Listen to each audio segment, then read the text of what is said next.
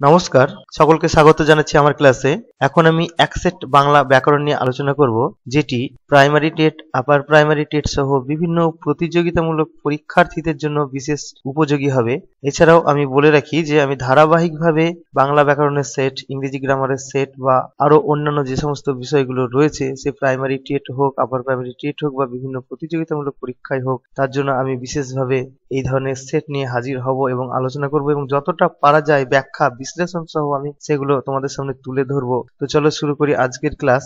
এই ক্লাসটি বাংলা ব্যাকরণের উপর সেট 2 অর্থাৎ দ্বিতীয় ক্লাস। এর আগের ক্লাসে আমি সেট 1 নিয়ে আলোচনা করেছি। তো তোমরা যারা এখনো পর্যন্ত সেটি দেখোনি, তোমরা আমার চ্যানেলে গিয়ে সেটা দেখে নিতে পারো। তাহলে এবার শুরু করি আজকের ক্লাস। তো এখানে আমি কতগুলো এমসিকিউ টাইপ কোশ্চেন নিয়ে রেখেছি, আমি এগুলো আলোচনা করব, যতটা পারা যায় ব্যাখ্যা বিশ্লেষণ আমি দেওয়ার চেষ্টা করব। তো দেখো, প্রথম প্রশ্নটা আছে, যে সমস্ত বর্ণ উচ্চারণে উষ্মা বা শ্বাসবায়ুর প্রাধান্য থাকে তাকে বলে। অর্থাৎ কিছু কিছু বর্ণ আছে যেগুলো উচ্চারণ করতে গেলে আমাদের শ্বাসবায়ু বা উষ্মার প্রাধান্য থাকে, সেগুলোকে কি বলে? এখানে উত্তরটা হবে উষ্ম বর্ণ, অপশন এ। এই প্রসঙ্গে বলে রাখি, এখানে কিন্তু অনেকে এই উষ্ম বর্ণ এবং মহাপ্রাণ বর্ণ এটাকে ঘুলিয়ে ফেলতে পারে। এই যে শ্বাসবায়ু, এই শ্বাসবায়ুর আর এক নাম কিন্তু প্রাণ। অর্থাৎ যে সমস্ত বর্ণগুলো উচ্চারণ করতে বেশি প্রাণ বা শ্বাসবায়ুর প্রয়োজন হয়, সেগুলোকে কিন্তু বলা হয় মহাপ্রাণ বর্ণ। আর যে সমস্ত বর্ণের উচ্চারণে এই শ্বাসবায়ুর প্রাধান্য থাকে, সেটাকে বলা হয় উষ্ম বর্ণ। এটা কিন্তু মাথায় রাখতে হবে, এই দুটোকে গুলিয়ে ফেললে কিন্তু হবে না। এরপরে কোশ্চেন নাম্বার 2 দেখো কি আছে। এখানে আছে হস্বস্বরের সংখ্যা। বাংলা যে স্বরবর্ণ রয়েছে, সেই স্বরবর্ণে হস্বস্বর রয়েছে কয়টি? এখানে আমাদের সঠিক উত্তরটি হবে অপশন ডি, 4টি। এই 4টি হস্বস্বর কি কি?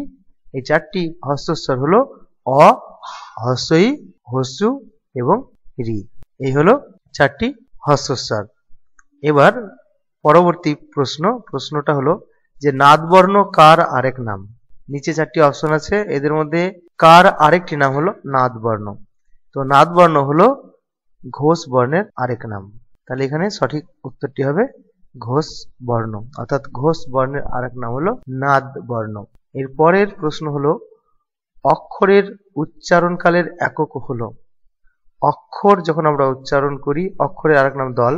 সেই অক্ষর বা দল যখন আমরা উচ্চারণ করি, সেই উচ্চারণ কাল বা সময়টাকে পরিমাপ করার যে একক, সেই এককটাকে কি বলে? সেই এককটা হবে মাত্রা। অর্থাৎ অক্ষরের উচ্চারণ কালের একক হলো মাত্রা। এবার পরের প্রশ্ন, এই প্রশ্নটি হলো যে নিচের কোন শব্দটি আলাদা? এখানে 4টি শব্দ আছে।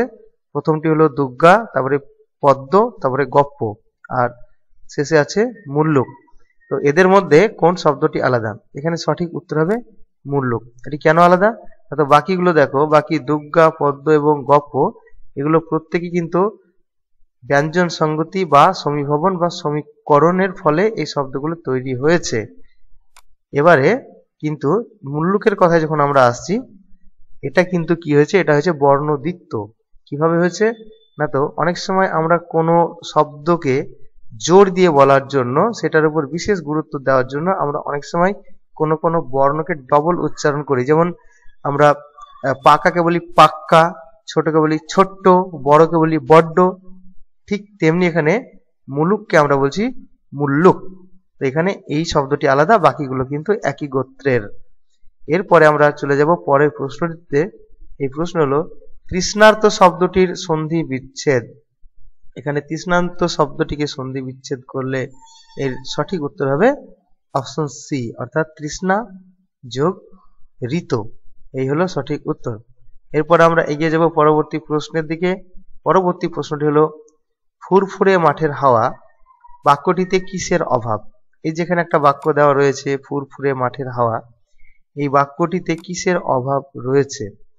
দেখো, এখানে নিচে 4টি অপশন আছে, যোগ্যতা, আসক্তি, আকাঙ্ক্ষা, আর পরের অপশন বলছে সবকটির। অর্থাৎ এখানে তোমাদের একটা জিনিস জানা দরকার, সেটা হলো যে একটি বাক্য গঠন করতে গেলে তার 3টি শর্ত থাকে। একটা হলো যোগ্যতা, একটা আসক্তি, একটা আকাঙ্ক্ষা। তো এই বাক্যটিতে যেটার অভাব, সেটা হলো আসক্তি। এই আসক্তি কথার অর্থ হলো যে বাক্যের যে সমস্ত শব্দগুলো ব্যবহার করা হয়, সেই শব্দগুলোকে ঠিক পর্যায়ক্রমে ঠিকভাবে সাজাতে হয়, অর্থাৎ তাদের ঠিকঠাক জায়গায় যদি লেখা না যায়, যে শব্দটা যেখানে বসানো উচিত সেটা যদি ঠিকঠাক ভাবে বসানো না হয়, তাহলে কিন্তু বাক্যের মানে অনেক সময় পাল্টে যায়, এবং সেরকম ঘটনা ঘটলে সেটাকে বলা হয় আসক্তির অভাব হয়েছে।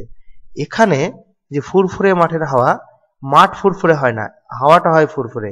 এখানে শব্দটি হওয়া উচিত ছিল যে মাঠের ফুরফুরে হাওয়া, অর্থাৎ ফুরফুরে কথাটা মাঠের পরে বসাতে হতো, তাহলে কিন্তু ঠিকঠাক ভাবে বসতো। অর্থাৎ যেহেতু এটা ঠিকঠাক ভাবে বসানো হয়নি, অর্থাৎ শব্দগুলোকে সঠিক জায়গায় বসানো হয়নি, তাই এখানে আসক্তির অভাব ঘটেছে। এবার আমরা এগিয়ে যাব পরের প্রশ্নটিতে। পরের প্রশ্ন হলো অশ্বের ডাক বা ঘোড়ার ডাককে আমরা কি বলি? এখানে উত্তর হবে অপশন বি। এই প্রসঙ্গে বলে রাখি, এগুলোকে বলা হয় এক কথায় প্রকাশ। এই ধরনের প্রশ্নগুলোকে, এই ধরনের এক কথায় প্রকাশ কিন্তু তোমাদের পরীক্ষায় থাকে অনেক সময়। তো এর জন্য কি করতে হবে, তোমাদের বেশ কিছু এক কথায় প্রকাশ মুখস্থ করে নিতে হবে বাংলা ব্যাকরণ বই থেকে। এরপরে আমরা চলে যাব পরের প্রশ্নতে। পরের প্রশ্নটি হলো কচি এর বিপরীত শব্দ হলো, এই যে কচি যে শব্দটি রয়েছে, এই কচি শব্দের বিপরীত শব্দ কোনটি? এই কচি শব্দের বিপরীত শব্দ হবে এখানটায় ঝুনো। এবার আমরা এগিয়ে যাব পরের প্রশ্নতে। পরের প্রশ্নটি হলো যে কণ্ঠে তাহার সনাতনী হার। এই যে হার, এখানে বলছে এই যে হার কথাটি, এখানে হার মানে কি? এই হার মানে তো অনেক রকমেরই হয়। এখানে অপশন দেওয়া রয়েছে পরাজয়, মালা, পরিমাণ। তো এখানে এই যে সেন্টেন্সটা রয়েছে কণ্ঠে তাহার সনাতনী হার, এই সেন্টেন্সে হার মানে কি? এই সেন্টেন্সে হার মানে হবে মালা। এই হলো আজকের ভিডিওর আলোচনা। এর পরবর্তী কোনো একটি ক্লাসে আমি আবারও কোনো একটি বিষয় নিয়ে হাজির হয়ে যাব চাকরি প্রার্থীদের জন্য। ততক্ষণ তোমরা সকলে ভালো থাকো, আমার চ্যানেলটাকে দেখতে থাকো, আর এই ধরনের ভিডিও নিয়মিত পাওয়ার জন্য আমার চ্যানেলটাকে অবশ্যই সাবস্ক্রাইব করে রাখো এবং অল নোটিফিকেশন বাটনটাকে অন করে রাখো। আবারও সকলকে অসংখ্য ধন্যবাদ জানাই এতক্ষণ আমার সঙ্গে থাকার জন্য। দেখা হচ্ছে পরের ভিডিওতে।